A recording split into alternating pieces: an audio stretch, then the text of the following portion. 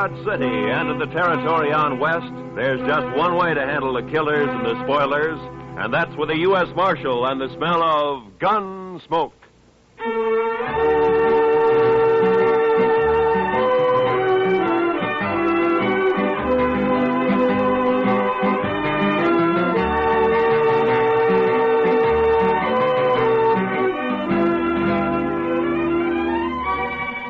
Gunsmoke, starring William Conrad, the transcribed story of the violence that moved west with young America, the story of a man who moved with it, Matt Dillon, United States Marshal.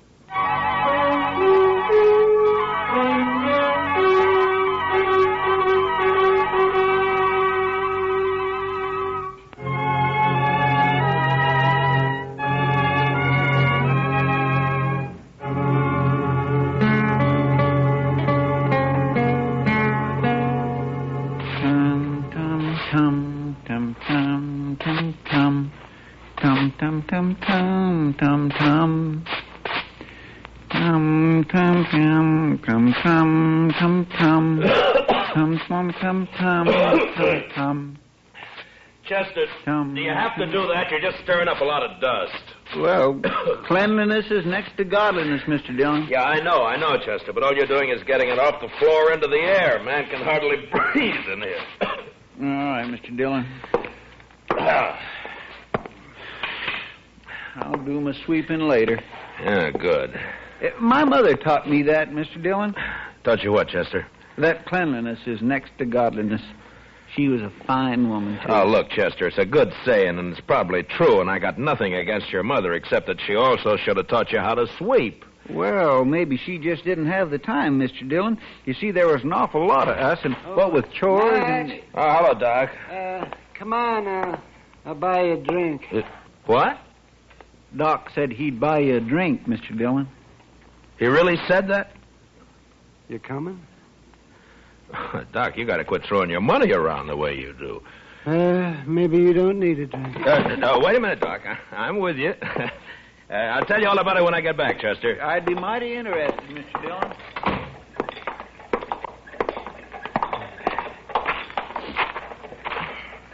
Oh, sure be glad when it gets winter again. Why, Doc? You'll just complain about the cold, then? I suppose.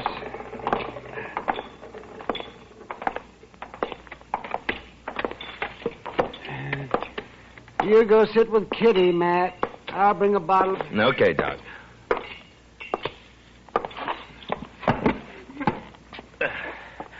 Hello, Kitty. Hello, Matt. What are you and Doc up to? He wants someone to talk to, so he picked me. And you. Fine. I'm a good listener. Lots of practice.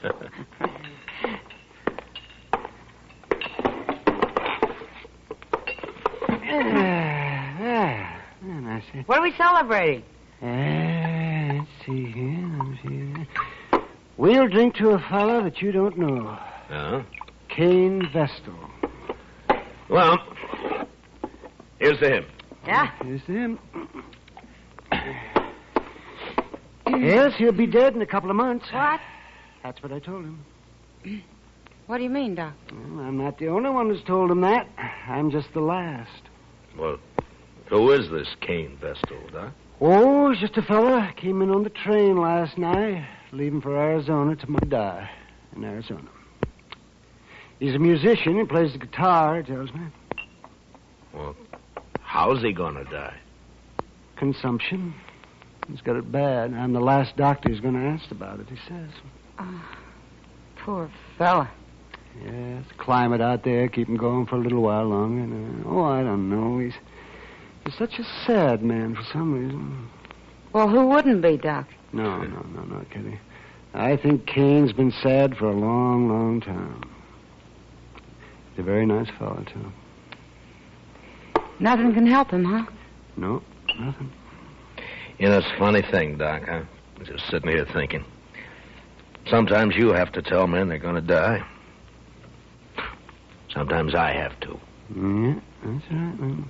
Oh, let's see. There is. See that fellow with the car there? He just came in? No. Yeah, I don't think he knows anyone around here. You mind if I ask him over?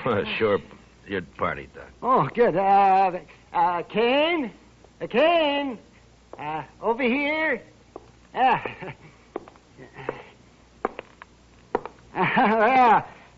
Sit down.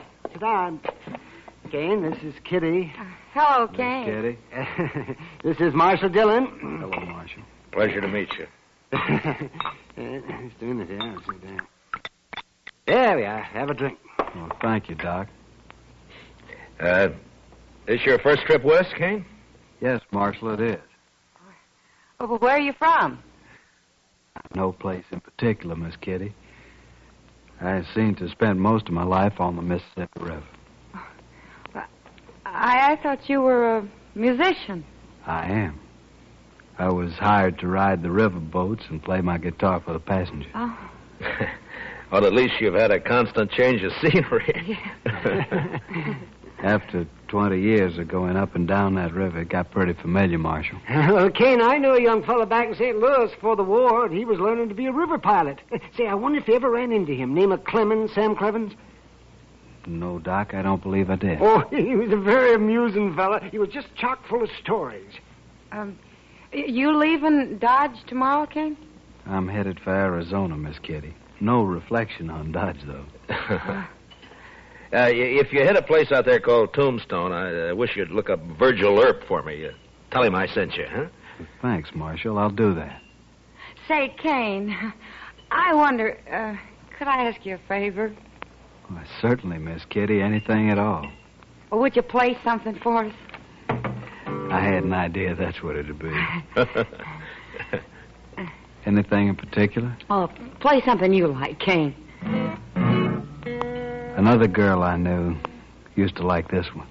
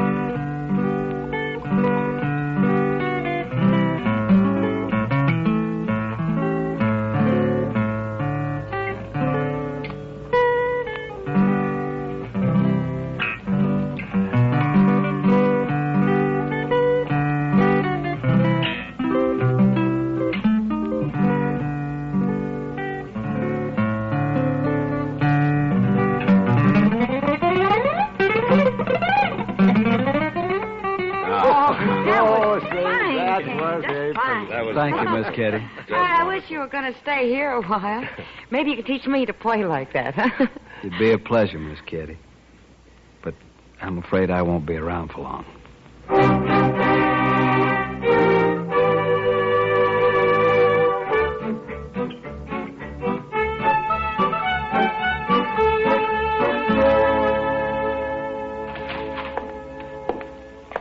Morning, Mr. Dillon. It's, noon, Chester. Yes, sir, I know, but you went off with Doc yesterday, so I figured I had a little time coming today. Well, that depends on how you spent it. Now, if you've been gambling, Now, Mr. Dillon, you know I never gamble. No, sirree. I was out helping a fellow learn to shoot a 6-gun, that's all. Now? You mean there's a man in Dodge who doesn't know how? This fellow don't. Never had one in his hand before. He's a musician. What? Plays the guitar, he told me. You mean Cain? Cain Vestal? Yes, sir, that's his name. Nice a fellow as you'd ever want to meet. Yeah. But he was supposed to leave on the stage this morning. And what's he done with his 6-gun anyway? Well, I don't know, Mr. Dillon. He just come by here early this morning and asked me if I'd teach him. Now, where'd he get the gun? Said he'd just bought it. Anything wrong, Mr. Dillon? No. just doesn't add up somehow, that's all. Oh, well, he won't cause any trouble. He's not the sort. You never know, Chester. No, sir. My Kitty looks pretty this morning. She's got a yellow parasol, Mr. Dillon. Kitty? Oh, I think I'll go see her for a minute. I'll be right back, Chester. Yes, sir, Mr. Dillon.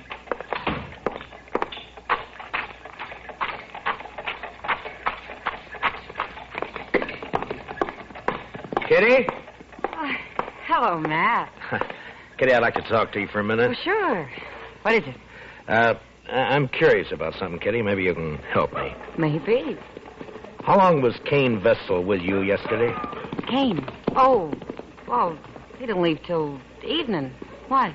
Well, he didn't go out on the stage this morning, and he's bought himself a 6-gun. You any idea why? A gun? Huh? Doesn't sound like Cain. Anything happened yesterday, Kitty, or did he tell you anything? Oh, yeah. There was one thing, Matt. Joel Adams and a couple of his men came in. Yeah? Cain got pretty upset when he saw him had a bad coughing spell. Oh? Later, he asked a lot of questions about Adams. Well, what'd you tell him? Just that Adams is a big landowner around here, that nobody who isn't working for him likes him very much. That's all I know, anyway. No. They didn't talk, Adams and Cain. No. I don't think they even know each other. Well, anyway, he sure isn't the sort to be packing a gun. Now, you'll just get into trouble, Matt. Yeah. Where's he staying, did he say? Dodge House, I think. Yeah. Thanks, Kitty. I'll see you later.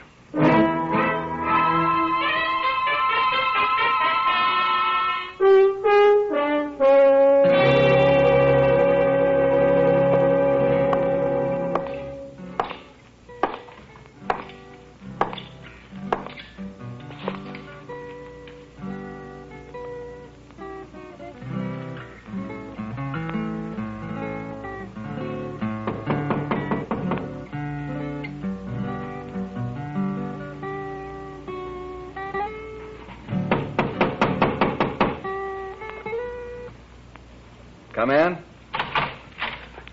Hello, Cain. Why, Marshal Dillon. Come in, come in. Thank you. What can I do for you, Marshal? I thought you were leaving Dodge on the stage this morning. Well, I was, Marshal, but I changed my mind. You know how it is. Sure, Cain, sure. Now, we're glad to have you around. I'm just curious, though. Your staying have anything to do with that gun you bought this morning? Oh, Chester told you. I thought he would. He's a good teacher, Marshal. Yeah. But that doesn't answer my question.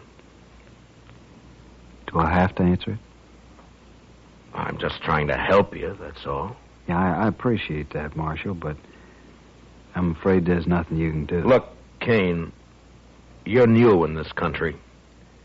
A man like you just can't pick up a 6-gun and call himself a fighting man. Not and expect to live through it. I certainly lay no claim to be a fighting man. Well, then why did you buy that gun?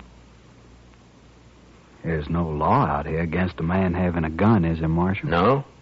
But any man who carries one is expected to use it when the time comes. You'd be a lot safer without one. Being safe doesn't mean a whole lot to me, Marshal. Not now. Yeah, I know. Doc told me. What's it all about? It's a long story. And an old one, I suppose. I'd really rather not talk about it. Well, I can't force you to. But tell me this. Does it have anything to do with Joel Adams? Yes, it does, Marshal. I'm going to kill him. When? I don't know. Anytime. Well, why? That's the long story I mentioned. All right, Cain. But if you try to face him, he'll kill you before you got that gun halfway out of your belt. And if you shoot him any other way, you'll hang for it. You've forgotten something, Marshal. What? No matter what I do, I'm going to die soon anyway. A month or two isn't going to make any difference. You hate Adams that much? I wouldn't kill a man I didn't hate, would I? I didn't think you were the sort of man who'd kill anyone. Only Joel Adams, Marshal. Then I gotta warn him about you. Well, I understand, Marshal. It's all right. He doesn't know me anyway. Never even saw me before. But you want to kill him? Yes, sir. Well, I'll take your gun away from you, but you'll just find another one. And I can't arrest you unless I catch you trying to bushwhack him. I'm sorry for the trouble I'm causing you, Marshal. You know, I've never had to deal with a man like you before, Cain. Maybe I ought to just tie you up and throw you on that stage. You could. But I'd just come right back. Yeah, I guess you would. I'm sorry this has to happen here in Dodge, Marshal. Then why don't you leave? I guess I hate Joel Adams too much. All right, Cain, I'm through trying to convince you. So long. Goodbye, Marshal.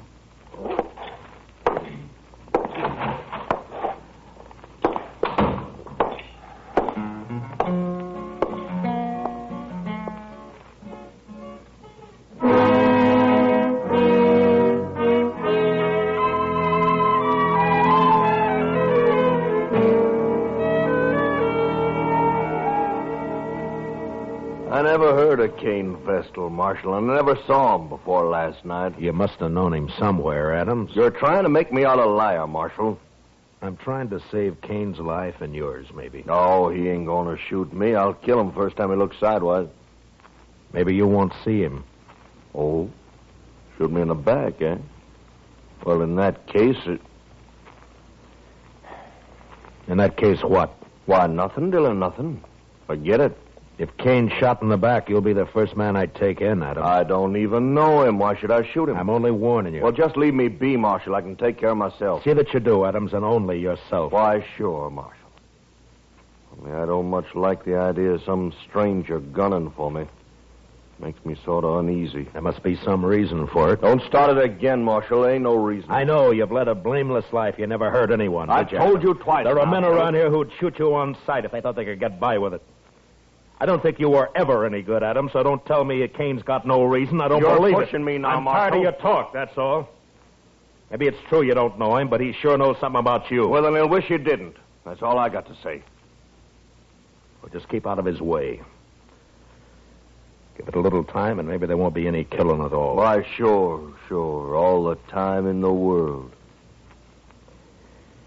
All right, Adams. I've done all I can. Just don't worry about me. I'm not. Then goodbye, Marshal. Goodbye.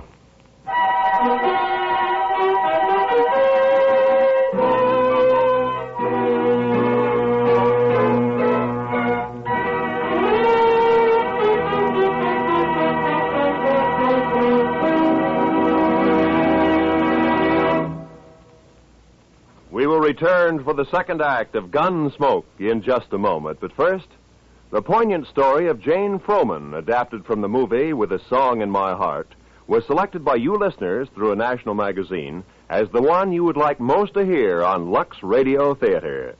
So this Monday night, listen for Susan Hayward, Rory Calhoun, David Wayne, Thelma Ritter, and Bob Wagner of the movie cast when CBS Radio presents Lux Radio Theater.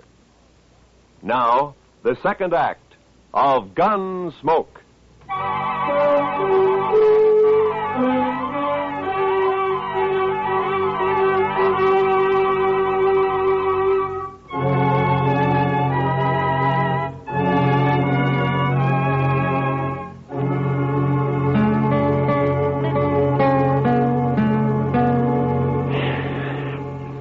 Sure is quiet around town tonight, Mr. Dillon.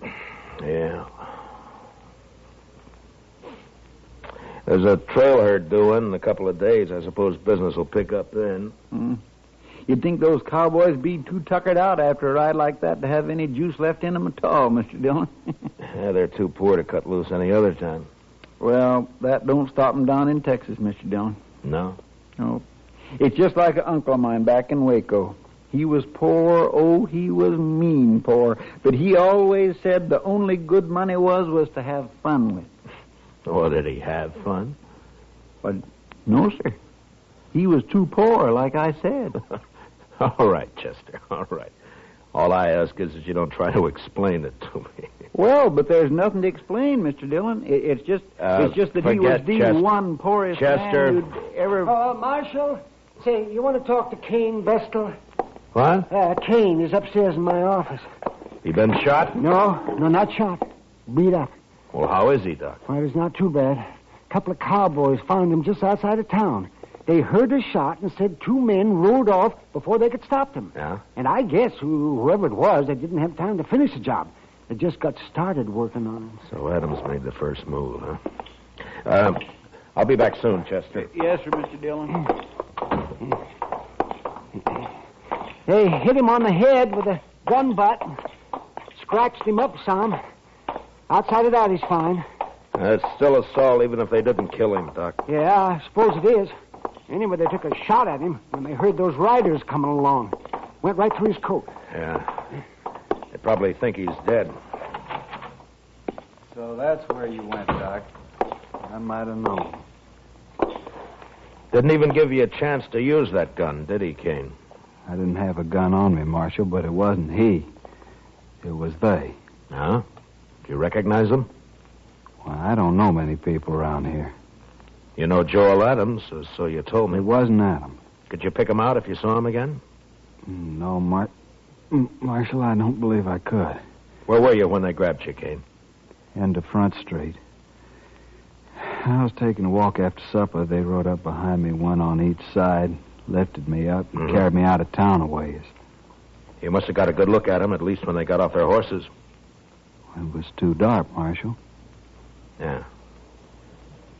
Doc, how long's he been here? Oh, about half an hour, Marshal. Why? Those cowboys who saw you, Cain, they brought you right in here, didn't they? Yes. So it was maybe an hour ago when those 2 men hauled you out of town? It was plenty light enough then. Was it, Marshal? You're going to fight it yourself, aren't you? Yes, Marshal. It's my affair. It was, Cain, but you've been assaulted and shot at, so it's the law's business now. I won't prefer any charges, Marshal. You don't have to. I've seen you, and I know who did it, or who hired it done, as well as you do. Please, Marshal, I got to handle this my own way. There's a law that says you can't murder a man, Cain, and the same law says he can't murder you. Are you so full of hate you can't get that through your head? I guess that's it, Marshal. All right, Cain. You do what you have to do. So will I.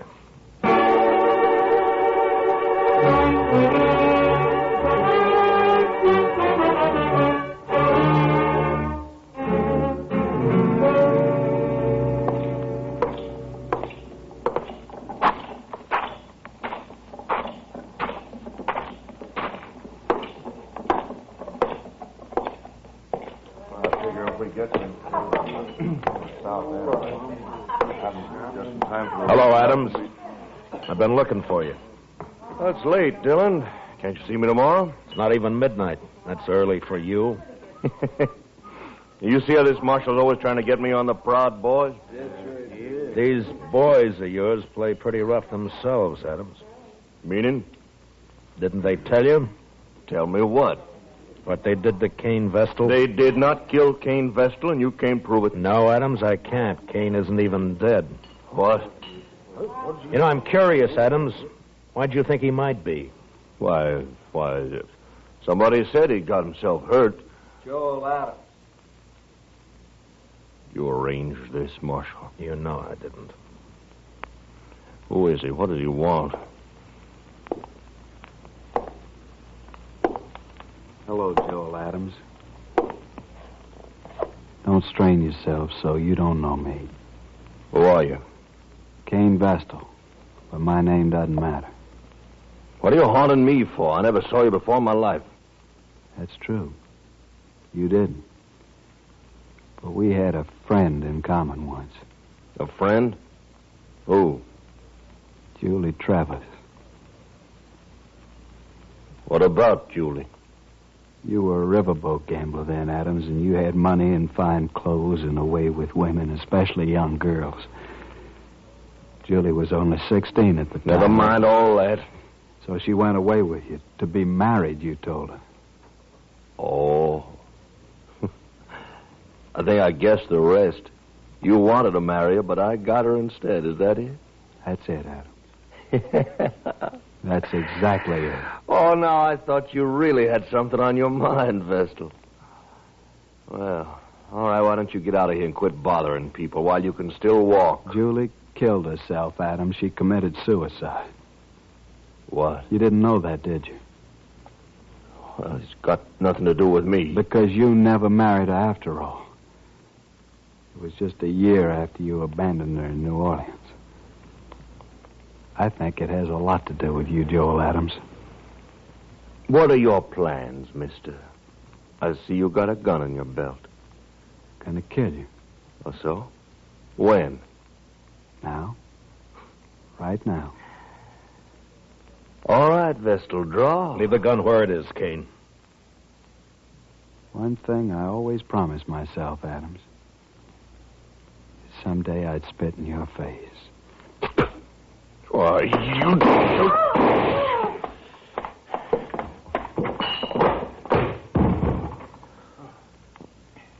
Give me the gun, Adams. Hey. He's dead. Well, he was going to kill me. You heard him. He wanted you dead, Adams, any way he could manage. I know it. That's what I say. You're under arrest for murder. What? It was a gunfight. Cain never even moved for his gun. Well, then I'll hang for this. He couldn't have got me any other way. No, don't suppose he could have. I remember the river gamblers used to say, don't matter how you win so long as you win. That Cain should have been a gambler. Maybe he was. Come on, let's go.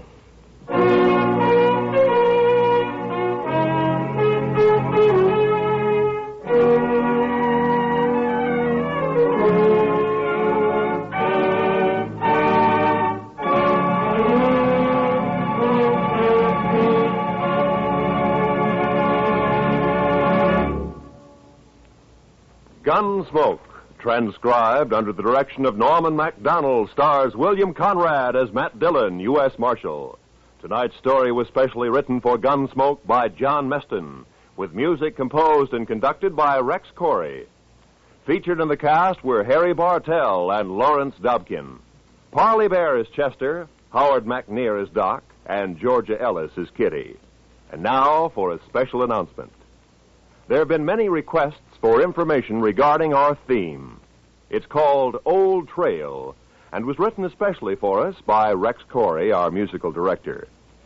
If you will write to Gunsmoke in care of your local CBS radio station, we will try to give you whatever specific information you may desire. Gunsmoke is heard by our troops overseas through the facilities of the Armed Forces Radio Service.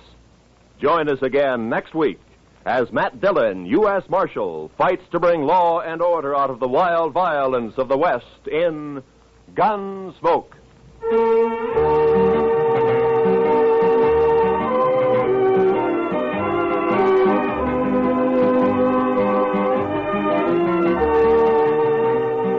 This Monday night, on most of these same CBS radio stations, hear William Powell in a startling anti-communist drama titled The Man Who Cried Wolf. Remember to hear Suspense, starring William Powell, on most of these same CBS radio stations this Monday night. This is Roy Rowan speaking. America now listens to 105 million radio sets and listens most to the CBS Radio Network.